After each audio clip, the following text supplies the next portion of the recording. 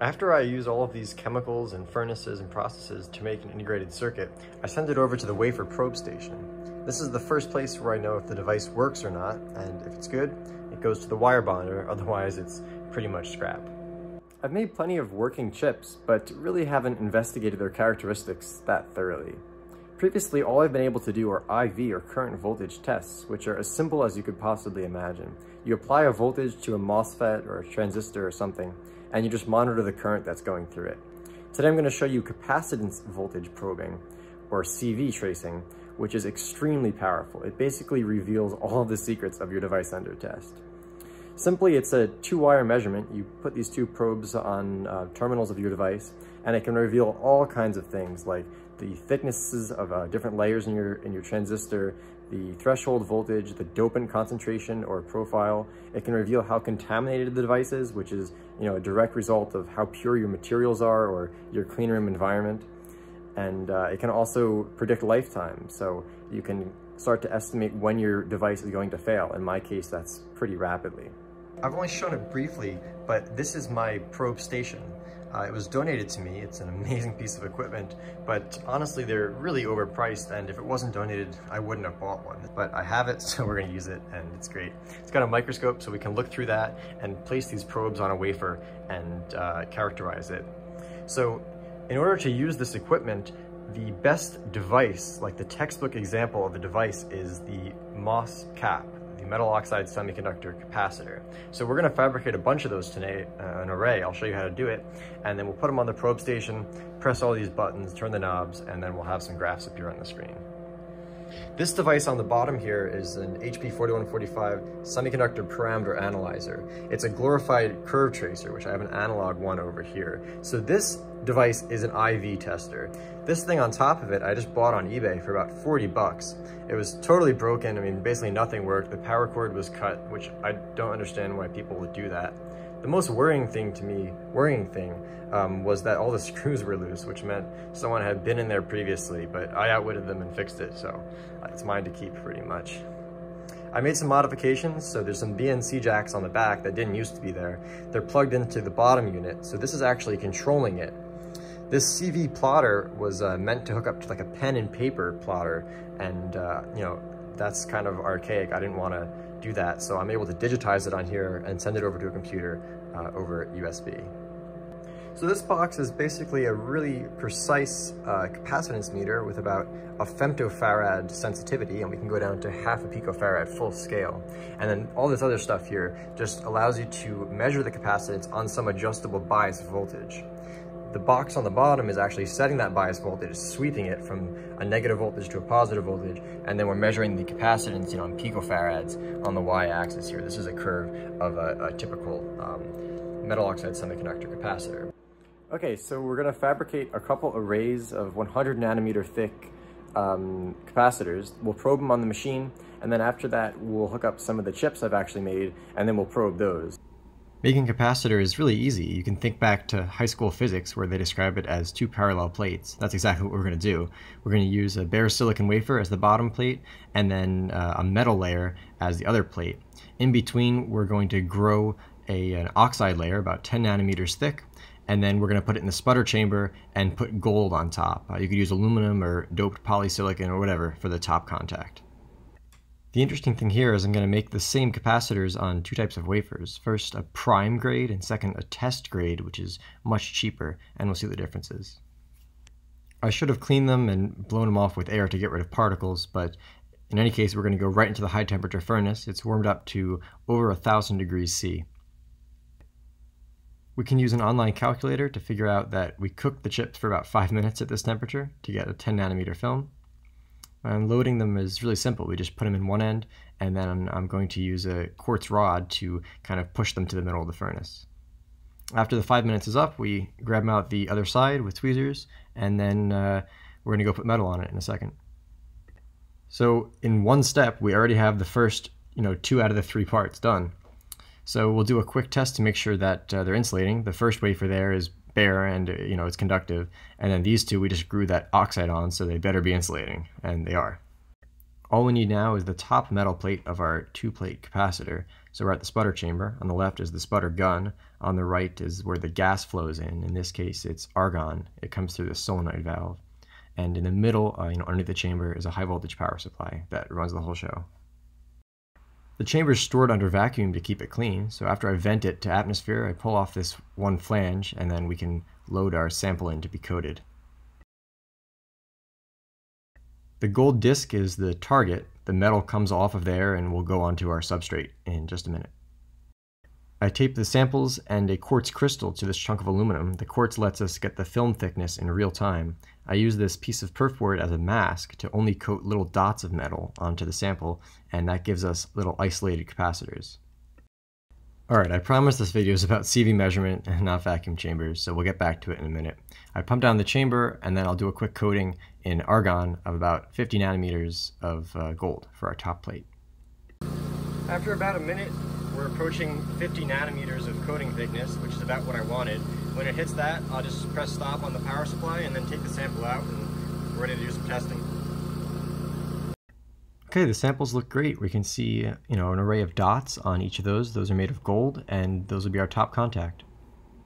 I could have also put gold on the entire thing and then used photolithography to pattern dots, but figured this was easier for a quick video. I'm also going to use some conductive silver epoxy to make some more dots, because theoretically having the top electrode made of gold versus silver versus another material, changes the work functions and is something else that I can look at on the CV tracer to check my understanding. So 7 minutes in, and we're finally ready to take some measurements. I use one probe to contact the gold as our top plate. Now I could use the conductive wafer chuck, the thing that's underneath the wafer, as the second bottom plate, but I use an adjacent probe to contact the silicon next to the dot, and I have to kind of scratch through that oxide layer to make contact to the bottom plate. But in any case, we're ready to take some measurements. So I set up the CV plotter, and then I have to program a few things into the semiconductor parameter analyzer to tell it, what sweeps I want to do, and the current limiting, things like that. It's pretty straightforward though. Then after I press go, this beautiful curve appears on the screen. But what does it mean, and what does it tell us about this capacitor? So this is where I get to gloss over a lot of semiconductor physics and really just give you a quick explanation of how this stuff works. I'll link to some PDFs in the description that really explain it to you, but here are just the basics. So when you connect a MOS capacitor and do a capacitance voltage sweep on it, you'll get one of two curves depending on how the instrument's measuring it. First is the quasi-static, or the low frequency curve, which is this, it goes back up, and then the high frequency curve starts high and goes down and stays there. My specific CV tracer applies a 1 megahertz sine wave to the device under test and uses that to measure the impedance. So we're in this high frequency regime. When you connect a MOS transistor, regardless of the frequency, they always show the low frequency curve. So we'll see the capacitance start high, come down, and go back up. That's only for a transistor because they have PN junctions inside of them that alter the characteristics, and for kind of a complicated reason that's explained in the PDFs I'll link to, you're never able to get this high frequency curve out of a transistor. I'm not going to explain all of the subtleties of this, but simply the closer that the curve we see experimentally, the closer that curve looks to the curve on Google Images, basically the better the device, the closer it is to ideal. Looking at it, we can determine a lot of parameters like the threshold voltage and something called the flat band voltage, which basically tells us if this curve is shifted to the left or to the right, which mine are. That's a direct result of contamination and ions that are trapped inside of the insulator. And it basically just means that the starting materials are impure, or that the oxide layer I grew is really bad. So these devices that I make are not clean room quality pretty much. At negative gate bias, effectively there's one capacitor, and that's just the oxide capacitance. But as we start to sweep the gate voltage, there's an inversion layer that forms underneath the oxide, and this is just a bunch of electrons from the substrate that get sucked up near the surface, and they get concentrated in this region. It doesn't happen abruptly though, all at once. It kind of happens slowly as you sweep the gate voltage, and then as you approach some threshold voltage, this inversion happens, and it turns from a p-type substrate to n-type because of the electrons. At this point, you have two capacitors in series, and as the depletion layer changes in size or width or depth, the value of this capacitor changes. Cox is pretty much fixed, but we add a series capacitor which decreases the total capacitance. That's why that curve went down and stayed down when we started sweeping the gate voltage positive, and that explains the third region there. Okay, back to the real world. So remember we made two arrays of caps, first on prime silicon, which is plotted on the left, and the second on test grade, which is just cheaper silicon, and it's on the right. And as expected, the prime silicon is looking a lot better than the other one. Some of these graphs look flipped around the vertical axis, like left, right, flipped, compared to the ones online. That just doesn't really matter. It just depends which way you connect up the wires to your instruments, or if the substrate is N-type versus P-type, it'll flip that. But we can still understand it no matter how it's oriented.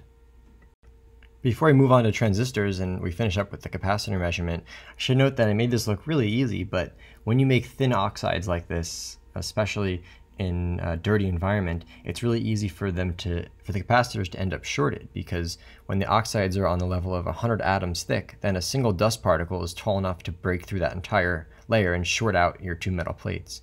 So I made probably about 20 capacitors across these wafers, and then only a couple of them ended up working. So that's why I made so many of them. Okay, on to MOSFETs now. We're done with caps. So these exhibit that low frequency curve no matter what you do to them. This is a commercial MOSFET that has almost an ideal curve, although on the right it has a bit of a stair step, which is strange. I couldn't find this many places online, but all of my commercial MOSFETs did that. I think it has something to do with the ESD protection diode that's inside of these, because of the FETs that I fabricated, which I'll test in a second, didn't show this weird stair step, so I think it's just something else that's inside of the package. Okay, I hook up a homemade chip. The trace that's on the screen was done in darkness, and I'm going to add a new trace to it with the lights on, so you can see that it makes some amount of difference, but not orders of magnitude. So these are some of the plots I've taken from various runs of chips. You can see all of them are non-ideal, and even the best of them is shifted from the origin at least 5 volts or so, which is a large flat band voltage, and it shows that the devices have very impure oxide layers. Okay, now we've got all of our data, so I don't have any fancy automated equipment. That means we have to do all of the hand analysis with just a calculator and taking measurements off the screen. I'll attach this great resource in the description, which explains all the theory I just talked about, and then some of the basic hand calcs you can do. It has a spectrum that we just captured pretty much, and then they use that to calculate a bunch of parameters, like the impurity concentration of the substrate. That has units of 1 / centimeter cubed. It's basically how many dopant atoms per unit volume of the substrate. The flat band voltage, which is really huge in mine. Surface charge density, which is also bad in mine. Threshold voltage, things like that. So I did some of these calculations and some from a few other documents. You can find these things online. I could have done more analysis, but after a few minutes in Wolfram Alpha, I get these numbers. So this is the thickness of the oxide layer. I was shooting for 15 nanometers when I made these devices about a year ago, made these chips. The math says they're 17.5. This is actually going to be more correct, because the precision on, I said I wanted 15, and that got converted to about 4.5 minutes of baking it in an oven to grow that. So it's not very precise. So this number is likely more correct. Then the substrate dopant concentration is about 2.5 times 10 to the 16. That also makes sense, so we can look that up in a chart, and then that tells us the resistivity of the wafer, and it matches well with what the manufacturer told me, so that value checks out. And then our threshold voltage is about -9 volts. It's negative because these are PMOS, P-channel devices, and 9 volts is about what I was measuring with the IV characteristics. So all these numbers check out, and that's great news. It means my new CV measurement system is working well. So that's all I have. I hope you enjoyed the quick intro to CV measurements, and make sure to check out those documents I linked in the description to learn more. Let me know if you have any ideas for future videos or comments or suggestions. Thanks.